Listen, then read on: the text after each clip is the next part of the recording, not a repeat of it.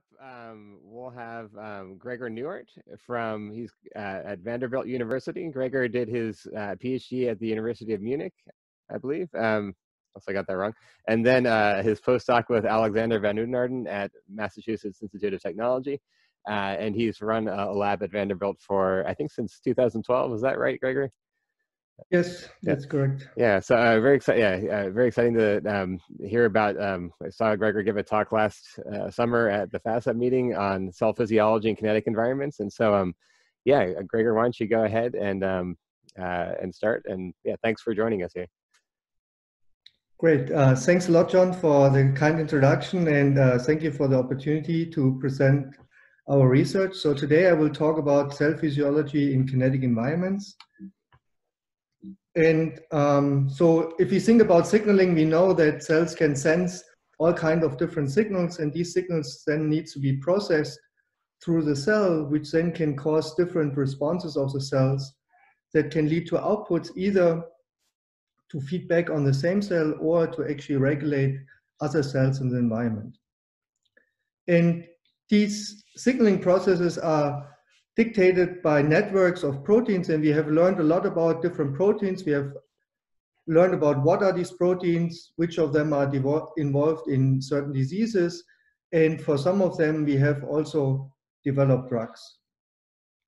And most of this knowledge comes from experiments, mostly in cell culture, in which we expose cells to different concentration of a stimuli. So this could be different hormones, stressors, drugs, or different signaling molecules.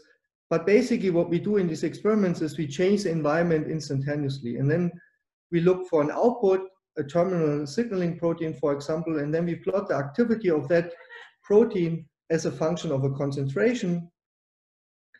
And if the concentration of either the signaling molecule, the drug, or is increased, then we find, for example, a threshold of activation. So this would be the concentration threshold of activation. And if there is a mutation, then this could shift this concentration threshold either to a higher or lower value, making the cells sensitive or hyperactive. But we also know that in the human body, hormones are secreted in ways that may not be actually constant over time. So we can have a situation in which we have an increase or a decrease in, for example, in this case, insulin, or we could have a kind of temporal pattern, which could be different pulses, but also gradual changes over time. And depending on how these molecules are secreted and then activate signaling pathways, and this can cause actually very different dynamics of basically the same protein, depending on what the pattern of external perturbation is. And this has been shown to be important in many different processes. EGF, NGF signaling can cause very different activities of ERK. TNF-alpha, LPS response can lead to very different responses. In yeast, for example, glucose or oxidative stress can cause different dynamics. And last week we have learned about p53 regulation. And these different patterns of signaling dynamics can then actually lead to very different cell phenotypic outputs. So this can lead to proliferation, differentiation, cell cycle arrest, or apoptosis. And so the question that we ask in my lab is, if environments change over time in a non-constant manner, do we actually observe different biology as if the cells would be exposed to the same stimuli but under constant environments? And this is a very fundamental question that is basically important for all cells, from yeast to human. And so we can have the situation in which, for example, we stress a cell using a rapid or instant acute stress, which is basically the paradigm of how we probe cells. This activates a pathway, which then can induce a stress response pathway in kind of this adaptive manner. And this stress response pathway then actually protects the cells and enables the cells to actually grow normally. But we can also have the situation where the same stress with the same final concentration and the same total amount of stress gets exposed to the cells, but then under this condition, the stress response pathway that should protect the cells actually does not get activated, which then can lead to cell death. Alternatively, if we do a screen and, for example, we perturb a system and we compare wild-type strain to a strain in which there's a deletion and we look for the response, then usually we hope that there is a difference. But if we don't see a difference, then usually what we think is that this protein is not important for the pathway and therefore should not be further studied under this kind of condition. But we could have the situation that if we would actually use a different type of perturbation, then it could be that there actually is a significant difference between wild type and mutant strain. And this is important to understand, for example, if disease mutation are actually relevant in a kind of physiological context. This could be also important to understand how drugs actually function, and this could also help us to develop drugs which are much more targeted because they could distinguish between different type of environments. Will also help us to identify novel proteins which have not previously been identified in a specific pathway. And this kind of temporal pattern can be cell type specific, and they can be also tissue specific. And so in the literature, there exist examples, for example, for EGF signaling, where people have used step pulses or RAM profiles, which then activate different downstream signaling pathways. And these signaling pathways can exhibit very different dynamics. Another example is TGF beta signaling, in which you can have a fast activation which causes adaptive response, but then when you have a slow increase, you get only a minimal activation or no activation at all. And so this brings me to this kind of broader phenotypic map, which I depicted here as this cube, in which there's three axes which I think are important in biology. One is genetics, like what are the different mutations that can cause a phenotype? What are all the different molecules that can cause a phenotype? And then, and this is basically what most people study, and then we have this green axis here is how does the environment actually changes? And usually on this axis, we use these dose response curves, which are maybe 5 or 10 different concentrations that people use. And we not really explore this axis. Yet we as humans live in this cube basically, where we are exposed to all of these different changes, whereas our model system usually live in this kind of purple plane. And the question is, how important is this difference? And will this information actually may help us to better understand human diseases and human phenotypes? So the two fundamental questions that we have in the lab is, how do individual cells respond to physiologically relevant environments? And how do proteins generate dynamic behavior within a single cell?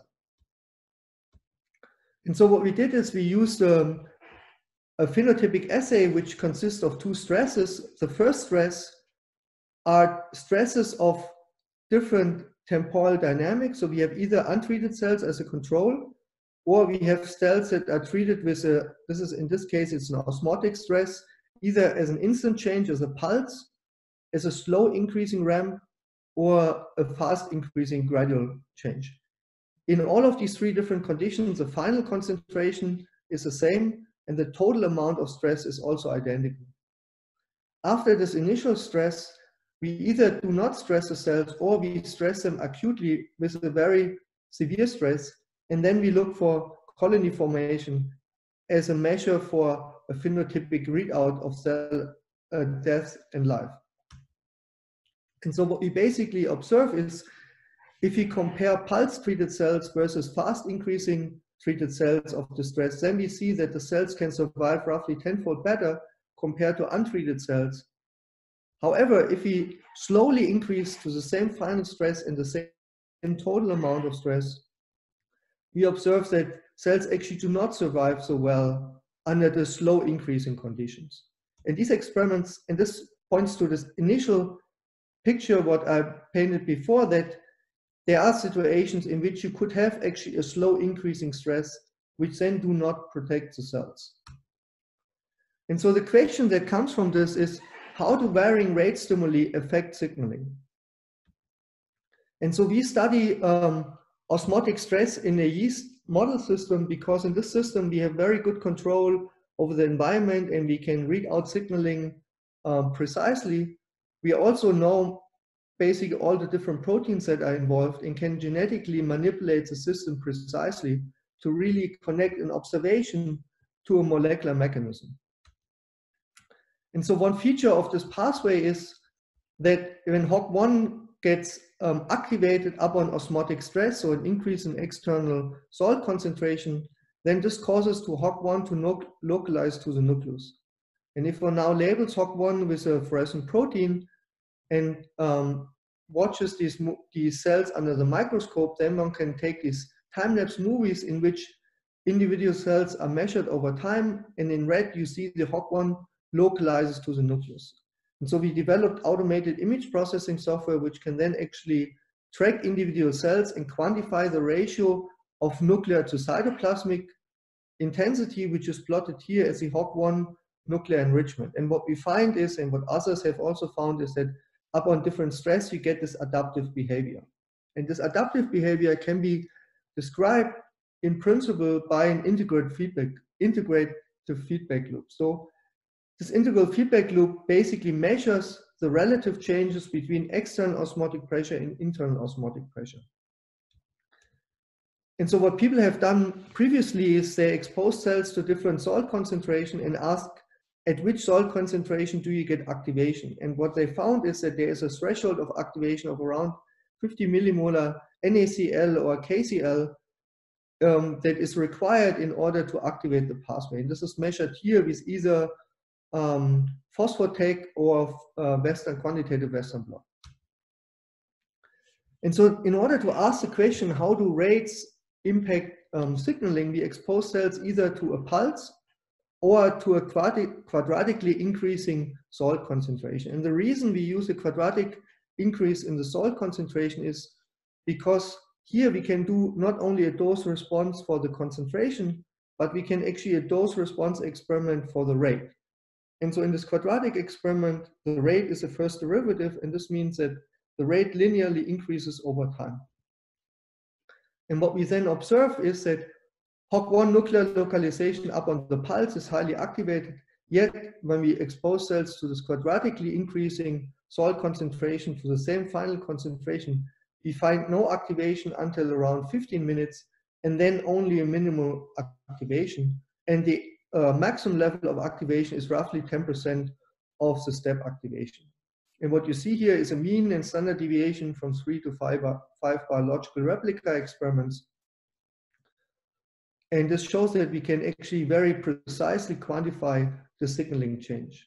We can also quantify volume change over time, which is due to the change in osmolarity. And because we measure the signaling as a function of the quadratic change, we can now actually ask the question, is there not only a concentration threshold as previously observed, but is there actually a rate threshold of activation? And we believe that at this time point 15 minutes, where we are well above the concentration threshold, we may actually hit a threshold rate condition. And this concept of a threshold rate is actually a very novel concept in signaling biology, which has not been really observed or described in any other system. And because we measure HOC1 as a function of the quadratic profile, we can now actually plot HOC1 as a function of the salt concentration.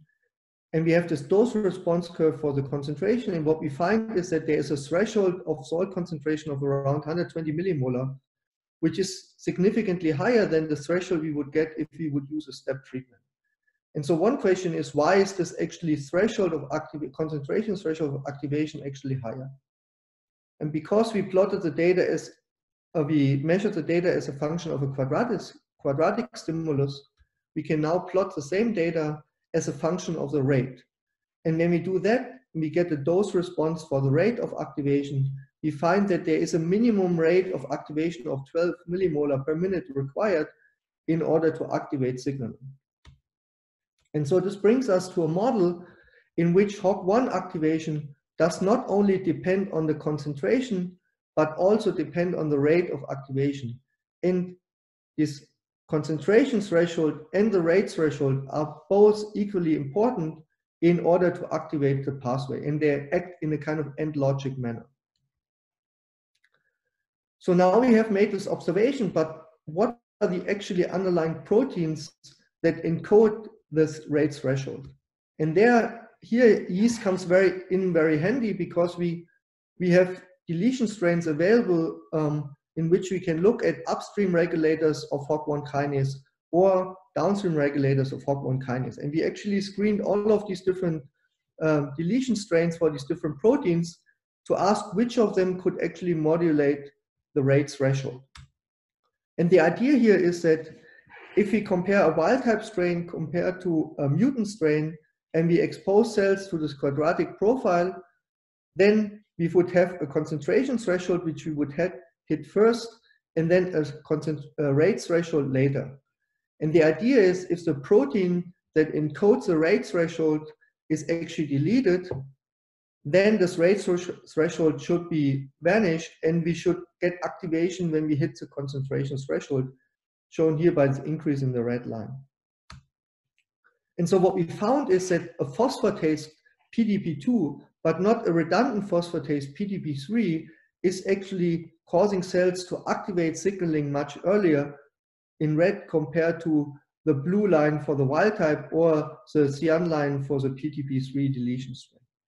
So this indicates that PDP2 is potentially the sole regulator or a major regulator of this threshold rate condition.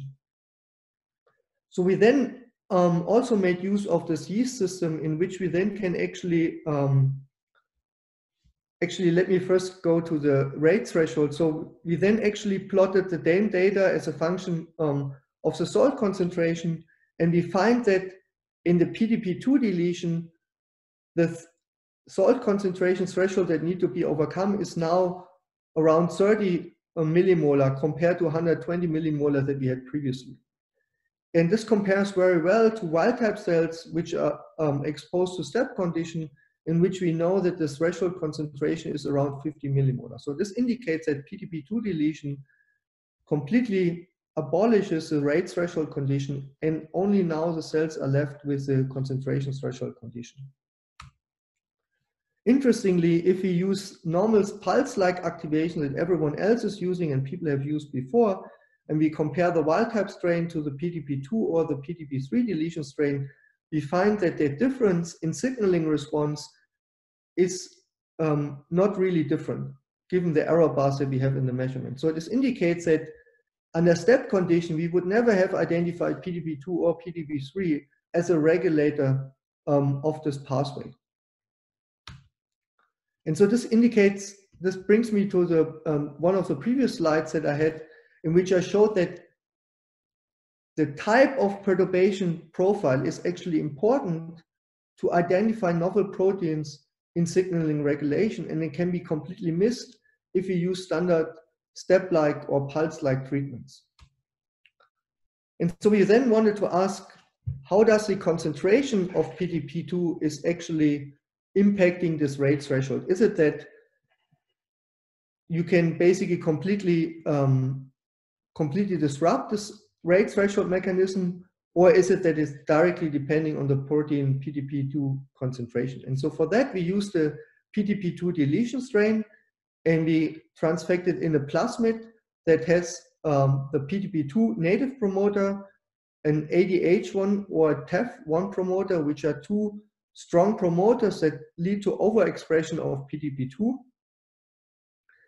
And what we then find is that if we overexpress PDP2, we actually find an increase in the rate threshold, indicating that the concentration of the phosphatase is directly related to the rate threshold value.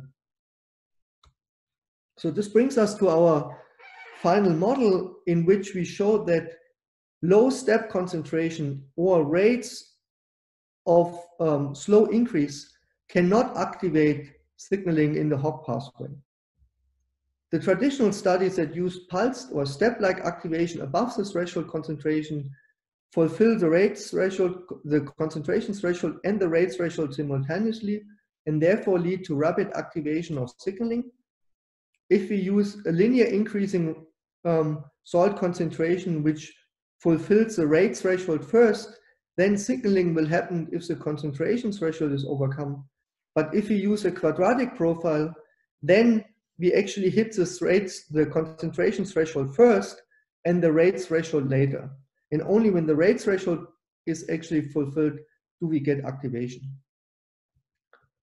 And so this kind of observation of a rate threshold has been also done previously, because if you look here in this EGF kind of signaling profile where people use different REMs, then you find that, for example, EGF, AKT, or even S6 signaling dramatically changes depending on the rate of activation. And the same is true for TGF-beta signaling, in which a slow increasing ramp rate does not activate TGF-beta signaling. And so we believe that this rate threshold mechanism is a potentially universal mechanism in systems where you have a dynamic response to external environments. And so we think that this kind of dynamic environments are also a way to study phosphatases, which is a underappreciated class of proteins which are very hard to study. And we can actually use these dynamic profiles to look for differential regulation of these phosphatases. And we believe that we can use these temporal profiles also to study other mutants in the pathway, to ask how do specific protein affect signaling dynamics. And so on the end, I believe that if we really want to understand cell signaling in biological phenotype, we have to actually take this temporal environment into consideration to much better mimic environments that are involved observed in vivo, so that we can actually develop a better understanding and potentially better treatment regimes. And we now have expanded this approach from yeast to mammalian cells, where we actually compare step treatment to ramp treatments, and we find that cell fate decisions is actually differentially regulated depending on how the stress is applied to the cell. And there's Alexander Thiemeke, a graduate student in my lab, who will be happy to also present in this series. And we also believe that this kind of dynamic, diverse environments are actually much more suitable for model identification. So what we did here is we used a simple 4-node model, and we simulated data with this model, then fitted simulated data to steps, which is shown here in red, and then used this inferred parameters and make prediction for diverse kinetics. And what we find is, compared to the simulated data, we can, even so we fit very well, we cannot really predict very well. But if we train the model with diverse kinetics, in which we use very different types of perturbation, we can learn much more about the parameter values and the model, and therefore can actually make very good predictions for new data sets. And this is a project that is pioneered by Hossein in my lab, who will be also on the job market in the fall, and will be also happy to present the research. And on the end, I like to thank the co-workers. So Amanda, who was a postdoc in the lab, did more or less all the work in the first part of the talk, which was initially pioneered by Guliang. And I also like to thank my funding sources. I'm happy to answer your questions. Great, yeah, great talk, Gregor. I think that's a great insight that the dynamic inputs are important to, and more or less the norm in physiological situations. I see we got a bunch of questions, so I'm going to hold off on mine. Andrew, you want to go ahead and ask your question? Yeah, that was a great talk, Gregor. I was just wondering if you can comment about what the advantage would be of measuring rates versus total levels, in the context of HOG1 or any other pathway. Yeah, so I think that these are like two complementary methods to actually study the pathway. And so I think you learn different types of information from this kind of measurements. I think on the beginning, if you don't know anything about the pathway, then I think step treatment will be very useful. So I guess I was wondering, Gregor, what the advantage for the cell would be in measuring rates versus total level. Okay. So, I mean, I think you can,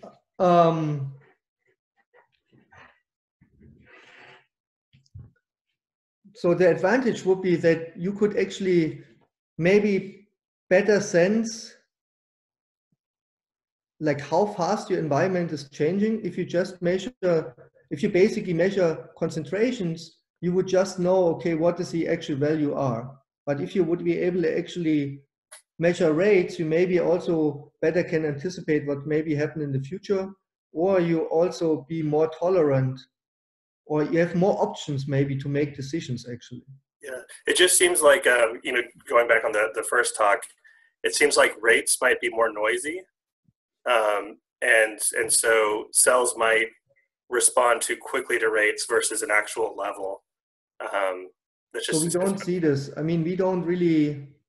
So I think for our system, the signaling is very homogeneous from cell to cell. So we don't actually see a lot of like variation in there's basically no difference in our system in terms of cell to cell variability, because it's actually so low that it's below the detection limit of. I think we have more variability from the segmentation than we have from the biology. Okay. Okay, cool. Thank you. Yeah. Thanks. Yeah, it's nice. Yeah, nice to think about the parallel between the two systems. It's interesting. Sergey, do you want to go ahead and ask a question?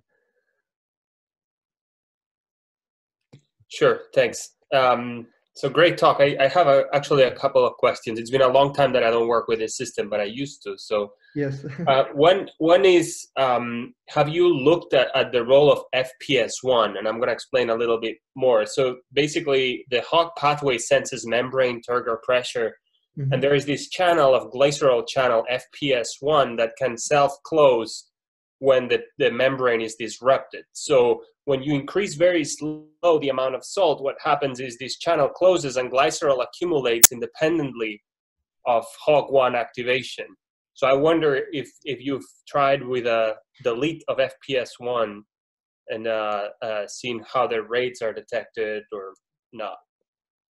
Yeah, so we haven't tried the FPS1, but I can show you so if you look at this data that we have on the volume change here on the bottom.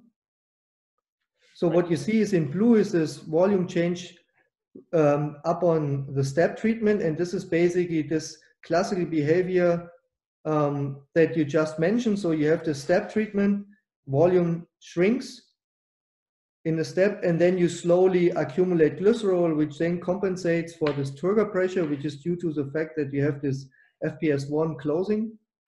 And we keep the glycerol inside. But if you slowly change the stress environment, you see that basically on the beginning here, the cells basically behave like as if they would just be treated by media. So you don't really see any change in volume. Then only later, when you get to higher levels of salt, do you actually see the closure and the reduction of the volume. Right. I think, I mean, you still may want to look at FPS1, because even that you don't see the change in volume, it could be that the function of FPS1 is adapting the cells as they go without necessarily seeing a change in volume.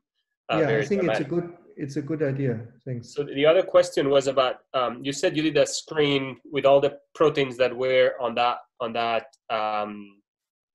cartoon or schematic. Did you not see any effect with SSK2 and 22? And did you delete them both simultaneously? I did only do single deletions. They are redundant. They need to be dual deletes. And because that branch is the one that senses basal signal, I think it may be important to do the dual delete of those to see. Yeah, I think we did. There's another protein, I think, upstream of that. that we also SSK1. did, which then actually disactivate the pathway. Yeah, And we great did talk. not see. No, that's it. Thanks. Yeah, thank you. Great, thanks. Eric, you want to go ahead and ask a question? Yep, sure. Hey, Gregor, great talk. Kind of following up on Andrew's idea a little bit. I was wondering about the actual specific rate that was the threshold for the hog pathway. Do you think that this comes about because there's something, is it due to like a rate of adaptability downstream to deal with how rapid the changes of the osmolarity, or do you think it's more like intrinsic to the biochemistry for some reason of you know, the kinases and the phosphatases? Yeah, I think that's a good question. So I think that basically this rate threshold is basically a turning point in which signaling activation becomes higher than dephosphorylation. And so I think if you go above 12 millimolar per minute, then you have more HOC1 signaling activation than dephosphorylation by PDP2. And that's why you see signaling activation. Did this answer the question? Yep, thanks. So it seems more of like kind of just the biochemistry than. Yeah, I think so. Okay, cool. Thanks. Yeah. Hey, Gregor, can I ask you? So I think some of the other questions touched on this, but you know, when I think about transient signals, you know, yeah, definitely rate is one important thing, but also, you know, you also have very often repeated stimuli, right? So, and what we often see is there's, you know, a refractory period due to, you know, negative feedback or some kind of adaptation. And when I'm thinking about your ramp, it seems like while, you know, let's say a cell is responding to a ramp, there could be like two classes of things affecting that. One is like the built-in rate detection, like you're talking about, I think, and then the other possibility is that you're like inducing the negative feedback and like the adaptation as you go along, you know, and so like is there a way to separate these, you know, maybe with like you know, if you did like 2 ramps, you know, would that be informative, do you think, in sort of separating possible mechanisms of you know, negative feedback versus, you know, rate limitation or rate gating mechanisms?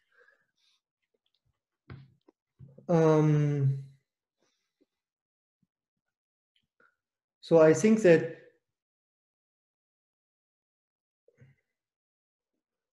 let me think about this for a second. So so if you remove basically HOC1 instantaneously, I mean, if you basically give a salt pulse and you wait for, let's say, 5 or 10 minutes before the adaptation kicks in, and then you remove the salt, then HOC1 leaves the nucleus within like 30 seconds or something like that. So very quickly it goes out of the nucleus. And this adaptive behavior that you see here is basically due to the fact that you continuously expose the cells to the osmotic stress. And this is based on the glycerol accumulation that actually happening. Right, okay. So if you would basically pulse, for example, for 15 minutes and then HOC1 is going down and then you would pulse again, you may not get the same response than what you got before. Right. Yeah, and so I think that, I mean, you need to have some kind of period before you get activation. Then I think if you do this over and over like multiple hours, then the whole gene expression changes also kick in that may change something. But in the short time frame that we are working on, that's not really relevant. Right. I mean, the gene expression is not relevant. Yeah. Yeah, it makes sense. Yeah, that makes sense. Olivier, do you want to go ahead and ask a question? Yes, thank you, Gregor, for an excellent talk. So I was wondering, so you use those new input-output signaling profiles to do parameter inference. Most likely, if I understand well, you work on one of the MAPK signaling that has been mostly studied in yeast, so you know a lot about the interaction within the pathway. Can you, I mean, how far can you push the identification of feedback structures in these models? I mean, and also how many different inputs would you have to test, or how do you design your inputs so that they're informative about identifying parameters and about identifying models? Yeah, very good point. So when you look at this slide here on the right side, so what we did, so we wanted to actually ask exactly this question. So now we have all this data that we generated, and we actually have generated much more data than I showed. And we asked, okay, can we actually do model inference with this input-output relationships? And on the beginning, we wanted to use actually the original data that we measured, but actually doing model inference in a rigorous way is not so easy, because you have these many parameters you have to optimize, and you can always fit a model. And so what we did is we started with something simple where we approximate the Hog pathway as these 4 nodes here. And this model has around 20 to 30 parameters already. And this is the most simplest way we can actually represent this. And just fitting the model to the data here gives you like very good fit, but gives you actually very bad predictions. And so in this model, what we first do is how do we actually can do model inference in the first place. And then in the next step, we will go into this question about, can we actually learn something about feedback? So right now, we do not really have information about how much we can learn about feedbacks. But we know that using diverse kinetics enables us to much better estimate parameters for a model like this. And so if you would go to a much more complex model, it would be actually much more difficult. And how much data do we need for a simple model like this? We need right now 5 data sets, and we have compared different steps in different diverse kinetics. And we also have used optimal experimental design to actually screen computationally through what is the minimum number of perturbations we need. And for that, we also only need 5 perturbations. And this is a manuscript we like have in revision right now. And it's actually on bioRxiv, I think. Super, thank you.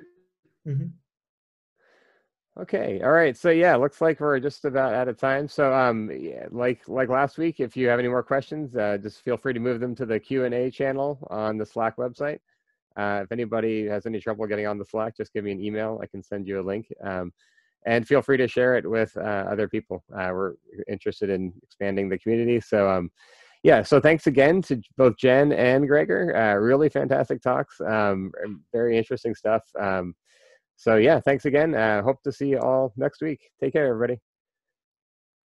Thanks, John. Take care. Everyone else too.